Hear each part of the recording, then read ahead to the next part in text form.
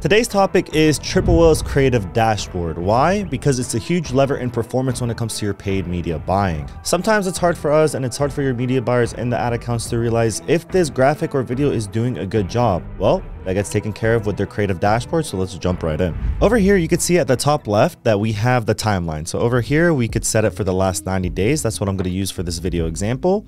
And you could group it by month, week, or day. So let's look at the tabs that it provides you with. It provides you with the whole ad, images and video total, the copy alone on how the copy is performing, the images and copy together in the ad account, and the video and copy together. So if you have an image or video in your ad account that you're running as an ad, whatever image or video, you're going to have to go to that tab because it'll incorporate the copy with it. So let's just click images and video total just so we could see the metrics that we could track. Down here, you could order it based on Facebook ROAS, Pixel ROAS, Facebook conversion, pixel conversion, all the way down to your thumb stop ratio, that 3-second view impressions. So over here, you could see this video is in one ad. You could see the ROAS on that ad, the cost per click, the cost per impression, the spend, impressions total, purchases, and your thumb stop ratio over here. So technically, 31.1% of our viewers are watching at least the first 3 seconds of this video. So this is the cool part about this dashboard because it kind of puts together, you know, your metrics, your copy, your graphic, whatever creatives that you're running, plus your copy, and it kind of lets you know how many places it's at in your ad account. But the most important thing is reading this data properly. If you have a graphic,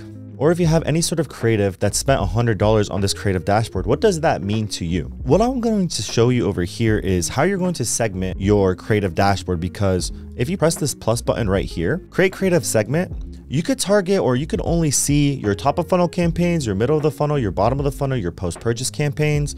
All you're going to have to do is click the title over here, this plus button, top of funnel, description, top of funnel ads. And over here, instead of keeping ROAS as the expression that you're facing, you're going to look at the name. However you guys' naming convention is, all you really need to do is say, hey, our campaign name at 4Media, if it's top of funnel, we are going to include top of funnel. TOF.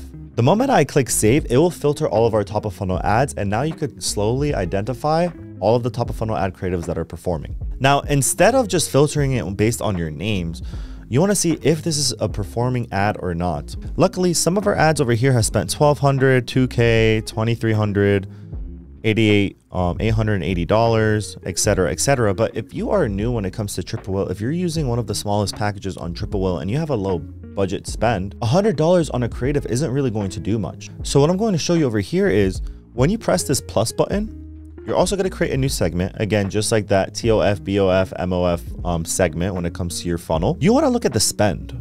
That's really what you want to look at. Is the spend greater than or equal to? Is it just equal to $1,000? But we are just solely going to be looking at amount of spend per ad. And I'm going to set it as $1,000. I want to only see the ads that have spent more than $1,000 in my ad account. Again, you do have all the other filters, TOF, MOF, BOF, but right now we're just going to be looking at the $1,000 ads that have spent in the whole ad account in the last 90 days. I'm going to go ahead and disable this and feature. I really don't need to know that.